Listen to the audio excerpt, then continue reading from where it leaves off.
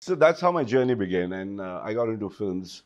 Then I didn't look back. I got lucky to work with Rajni Garu sir. Yes. Rajnikant sir and me, we worked in a film called Uttar Dakshin. Uttar Dakshin, he played my younger brother. What was it like? Fantastic, Rajni Garu. My wife has been a big fan since her childhood. She used to love me, but she was a big fan of Rajni Garu. So Rajni Garu's style and all those things, she used to really like. And I kind of started liking him, and I found him to be a nice, easy man who talks sense, who talks little, but works like a king. So our friendship became good. Then he came for my marriage also, Rajni Garu. When I got married to Aisha, he was one of the only few guests I had.